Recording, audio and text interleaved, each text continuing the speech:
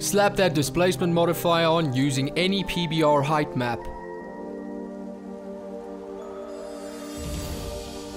Let's get down with a simple deform.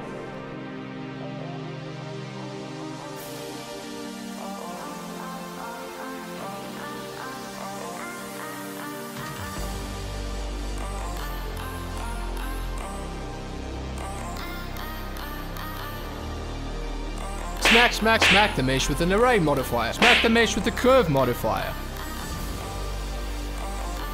Straighten it out like your life depends on it.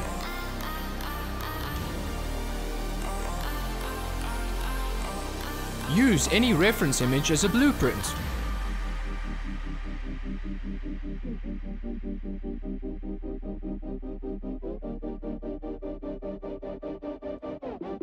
Mask the rear of the head, keeping in consideration that the mask needs to follow along the scales rather than through them. Smooth them cheeks out. Extrude vertices inward while preserving a control loop. This will allow us to add additional geometry within the mouth interior while retaining the UV map.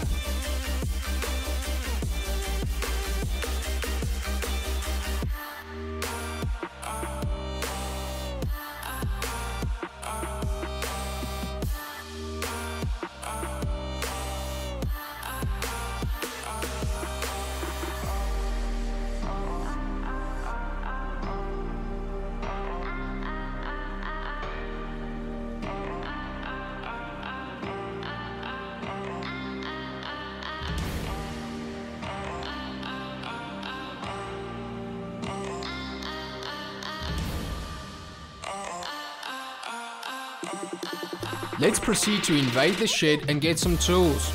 First, we harness the inflate, dab it with a bit of draw tool, followed by the crease and just a tad of sharpen. Lumpiness would be considered as true. When adding a noise texture, it will add to the amplification of the detail.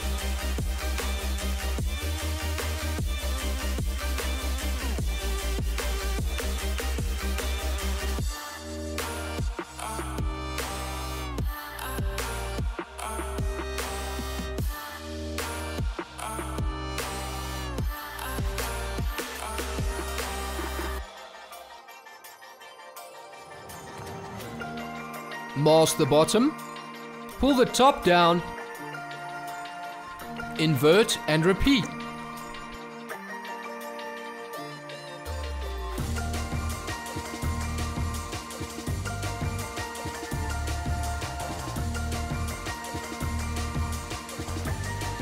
Position the eye in reference to your image and sculpt until the sun shines.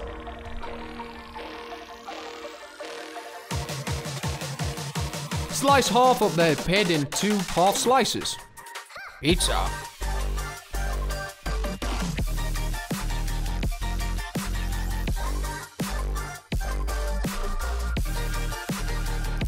Do not boolean the fangs. Create a reference fang, cut it out and extrude.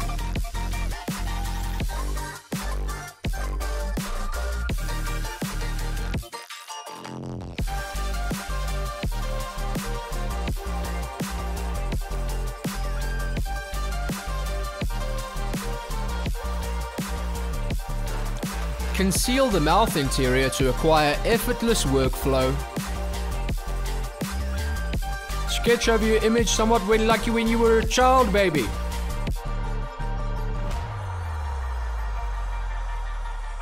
Extrude the faces and introduce 3 control loops.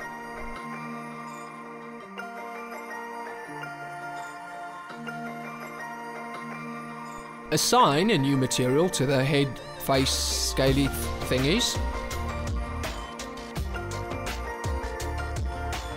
Boolean the eye. Booyah!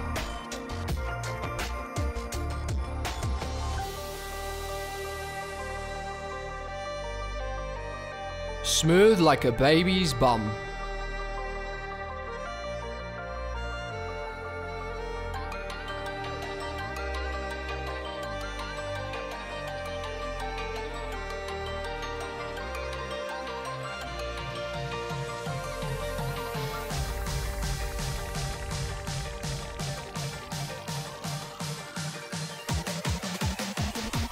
3 bones on the top to help distribute weight, and fang bones.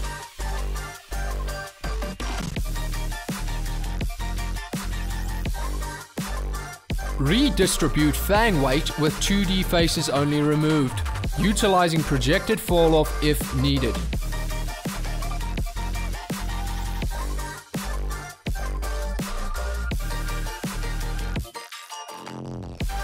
Join the head to the body.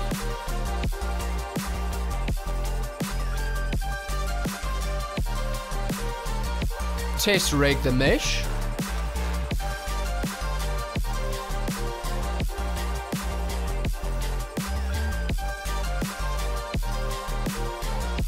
Create a decimated duplicate of the snake. This will allow you to do real-time animation by greatly minimizing the amount of vertices.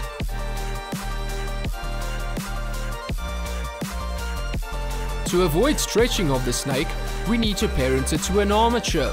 To make an armature follow a curve, we need to disconnect all of the bones and assign each of them to adjacent empties using a child of and track 2 bone constraint.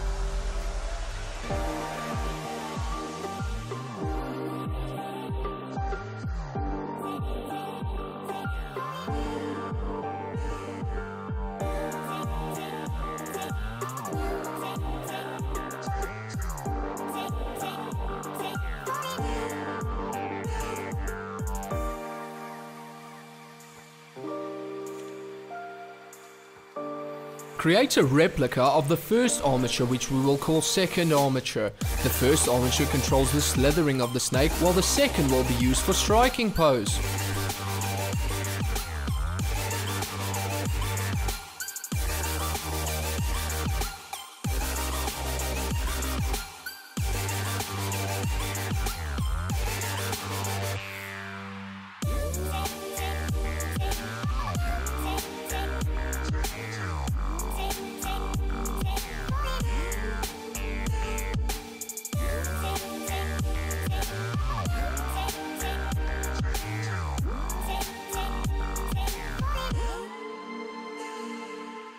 Assign empties to the top head bone using the child of constraint accompanied by the simple deform modifier. This will allow for narrowing of the tongue when entering and exiting the mouth, as well as vertical bending.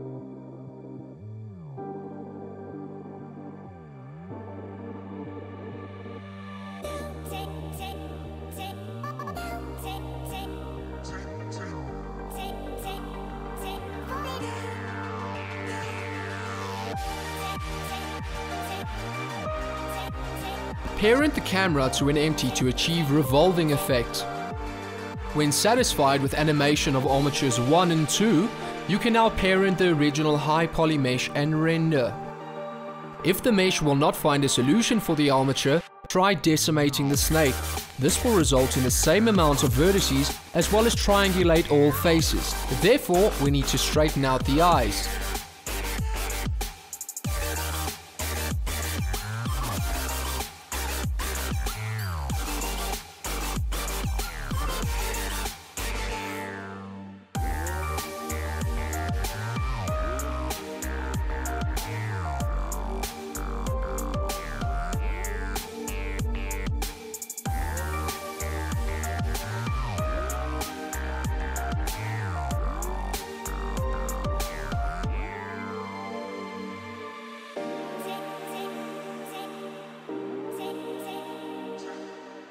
Alright, I'm out. See ya.